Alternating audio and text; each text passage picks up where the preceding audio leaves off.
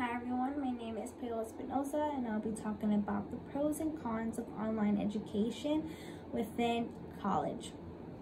As of today, we have all witnessed online education, in which now we have an option to either go to a physical classroom, whereupon there will be more face-to-face interaction, or you can stay at home and with the click of a button, interact with classmates and professors through video call, chat room, or either both. Online education can either stress you or help you depending on the situation. Today, I will be informing you the pros and cons of online education and why some students rather stay home, or the other part would be going to the classroom and having the same college experience as others. First, I will explain why some students rather take online classes, which would be the pros. And secondly, I will talk about why some students rather not take online classes at all, which would be the cons. Online education would be better for some particular students rather than others due to it offers more flexibility. Online students have the flexibility to schedule class time in a way that works around their lifestyle, not the other way around. As well, it depends on the class or the course. Some students just do not have the time to actually sit down and take the lesson. As well, for many students, especially for non-traditional class, this is a convenient way to juggle personal, professional, and academic responsibilities. Another reason for why online education will be better for some particular students rather than others would be the reason for less expensive. There'll be no housing and no travel costs, so you don't have to spend thousands of dollars just to stay on campus. As well, you don't have to fill up your tank every week due to you have to travel far, etc., etc. As well, of course, online costs less than regular classroom academic or trade school course.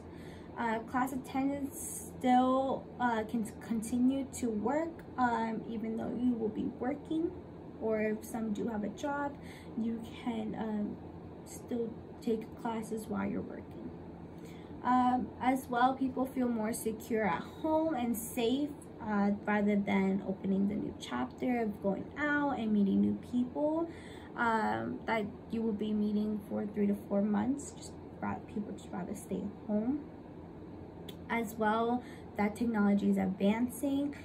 People will have more opportunities to advance with it. Video chat could be cool. In addition, more easier for students not to participate as much. However, online education would be less of a chance to get more connections and more opportunities. As well, it limits it. There will be no face-to-face interactions. Students have a tendency to believe that they will never meet their instructor or classmates, as well that they will have a less likely to form a bond with any of them. The only way to contact either one would have to be through email, rather than asking the next day for feedback or any other issues.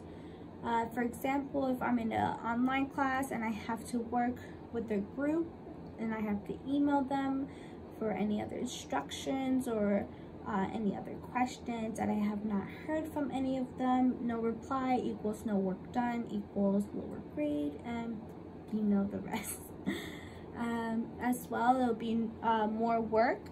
Online learning requires a greater amount of reading and assignments than traditional classes.